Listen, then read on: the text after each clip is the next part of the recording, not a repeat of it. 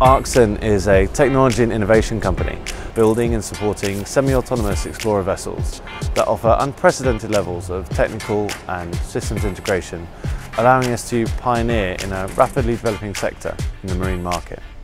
By harnessing cutting-edge hybrid propulsion technologies, coupled with machine learning to optimize maintenance and autonomous control, our vessels are at the forefront of a revolution within the marine industry. Here at Humphreys Yacht Design, we're responsible for the exterior styling and naval architecture of the Arksen range of yachts, working closely with our project partners, of course Arksen, and also White Shipyard and Design Unlimited, who are responsible for the interior design. We've been busy designing really the last 8 months, working very closely with Arksen and really trying to get as good an understanding of how the yacht's going to be utilised as best we can. So really we're at the final stages and due to really be submitting information to the yard to start building within the next few months. Hi, I'm Mark Tucker. Company Design Unlimited are really pleased to be involved in the Arksen project. We do custom sailboat and motor yacht design, we do production sailboat and motor yacht design, and we do product design for the industry as well.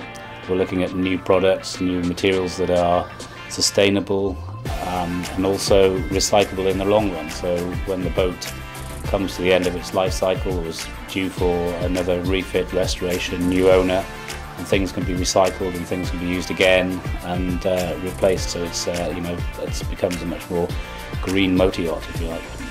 Arksen is raising money at the moment to build the first prototype. The vessels that it's creating are filled with very innovative technology, and improving that technology is pretty critical. If the company builds that prototype and it goes through testing well, there is a significant order book available to it. And so really the use of funds is to unlock that future order book. So some of the key challenges that I think the business will face really come down to managing lots of disparate partners in what is a really rapid build schedule.